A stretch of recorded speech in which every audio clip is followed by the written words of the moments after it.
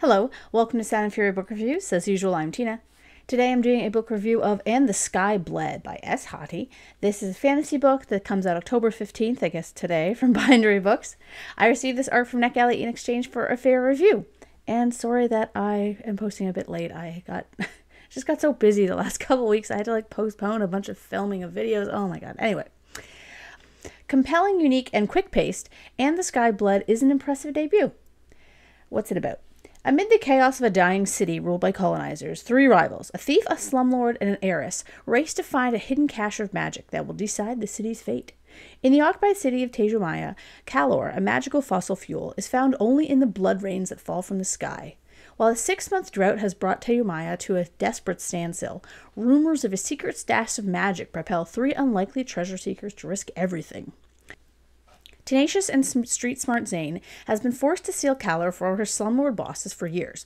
Finding the magic reserve might be her only key to freedom, but she'll have to contend with Erevan Kotar, a slumyard himself and an ambitious revolutionary hoping to use the same magic to save his people from the mysterious illness devastating the slums, and to bolster a fight against their oppressors. Meanwhile, heiress Anastasia Dracos leads the ruling council of Tejumaya from the safety of a nearby island. With the hidden magic, she could finally take full control of the city and crush the slums beneath her unyielding fist. As Zane, Erevan, and Anastasia draw closer to finding the treasure, their paths tangle, and not for the first time. They met before, a decade ago, in a fire that destroyed each of their lives in different ways. Their reunion might bring the already weakened city to its knees. Exploring the devastating mechanisms of power, the searing climate fantasy breathes life into a crumbling world hovering on the brink of total destruction. A few things kept this book from being amazing, but overall I found it stunning and quite fascinating. The idea behind the story, the calor, was something I had never come across before. It led to some really interesting and cool imagery, as well as the basis for the main conflict. Essentially, Tejumaya has been occupied by the Geninese people because it's the only place left in the world that hasn't been entirely sucked dry of calor. It's clearly a reference to fossil fuels and natural resource scarcity, which was something I thought was clever in that it was not that heavy-handed. The blurb kind of makes it so, but I don't know, I didn't find it was too obvious. Essentially, you have one nation waging war on others, using up their resources, and then moving on. They're essentially like alien planet looters, from Independence Day. They move from one place to another, and of course, this wreaks havoc on not only the population, but the planet itself, causing climate disasters. So we have this setup, which I found super interesting and compelling, but there were some things that were a bit muddled for me. If the sky rains like blood, does it also rain regular rain? I don't think that question was ever answered. If it was, then I must have missed it. If not, where does drinking water come from? As I said, this wasn't really addressed. Who was running the city? So this was something that, again, I might have missed it. I don't think I did, though. I generally pay attention when I'm reading. So I understood that there's this council on the island that Anastasia was part of that was made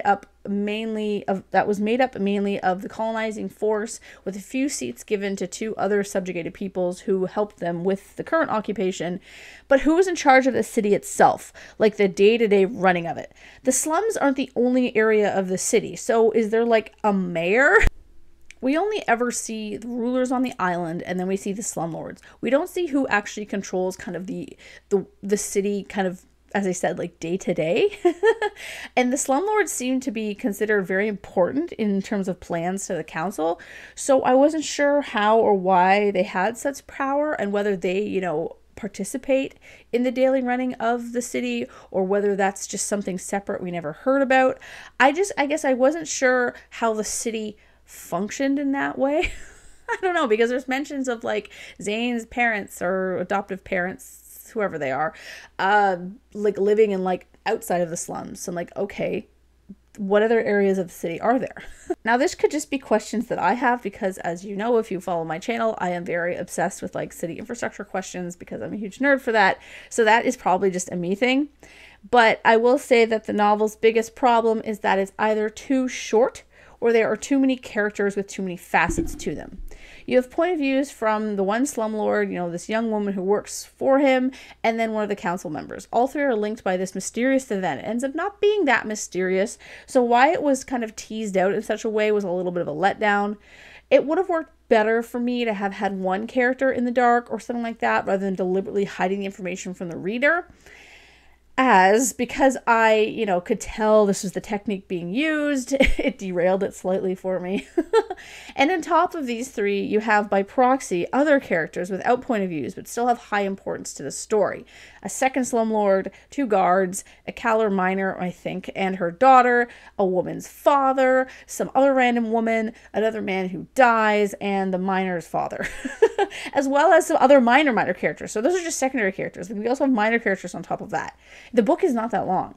I'm not saying that these people weren't needed, as their backstories were important to tie into the main characters and to, make the plot make sense. But this takes away from the main characters, or the backstories of these secondary characters feels too short. It's so annoying because it's not like it's that bad. Like, I understood everybody. I understood their motivations. I just was like, I want a bit more from everybody. The book almost got there. It almost got there. But every single person had something missing about them, or part of their arc was truncated so that it didn't land as strongly as it could have. Everything, as I said, made sense. The characters that were likable or dislikable based on how you're supposed to read them, that all worked. They all had their parts to play in what was really an intricate story. There was just something missing in terms of just kind of broadening everything out. I'm just going to give one example. So there's this character that has a romance that I was really into because it's kind of one of my favorite tropes, but it was too short. It happened almost without any real buildup to develop the emotions. I could have used a few more scenes with them about, why they liked one another, kind of when this shift happened, maybe some more yearning in there to make their coming together kind of more explosive. The same character also seems to have developed a friendship with another character at the end of the book, to the extent that they were hugging, but where this friendship kind of came or developed from was missing. I could piece it together myself, but I wanted to kind of see it to make it really kind of hit home. Yet, I will stress that this book is super exciting and fun and addictive to read. I love third-person multi-POV, and this book just nails it. All three characters feel distinct. The writing is just lovely. This is an arc, so this might be removed or changed for the final, but I'm going to read it anyway. But her father was a wolf that had never been among sheep. He didn't know their wool was made of barbed wire. I thought that was cool. And then there's also this line. It's from a lovely letter that I was like, oh my God. I am more than certain than ever that you complete me. Your eyes hold both the softness of the night and the allure of shadows. Your touch is the comfort of candlelight and the thrill of a dark, roiling ocean under the slimmest blade of moonlight. You are love and wrath alike, and I covet every inch of you. Oh. That was great. The writing in this book is absolutely lovely. I will 100% be checking out more books by this author. On top of these lovely turns of phrase, the descriptions of the climate disasters are fraught and tense, and there are some really exciting action scenes, and the finale and the climax of the book is really well done with a really interesting twist to it that I was like, oh, okay. This book has so much going for it. I think it just should have been a trilogy or at least a duology. And this is coming from someone who loves books on the shorter side and prefers standalone novels. So that's saying a lot. As I said, this book has a great twist at the end, an emotional and engaging climax. And despite not feeling you knew them as much as you could have, characters that you do care about. That's the thing. The characters they're not flat. They don't rely on tropes. They just needed a bit more focus at times. Pivotal elements about them are glossed over or told in passing, where I think broadening them out would have turned this book from that was great to that was awesome.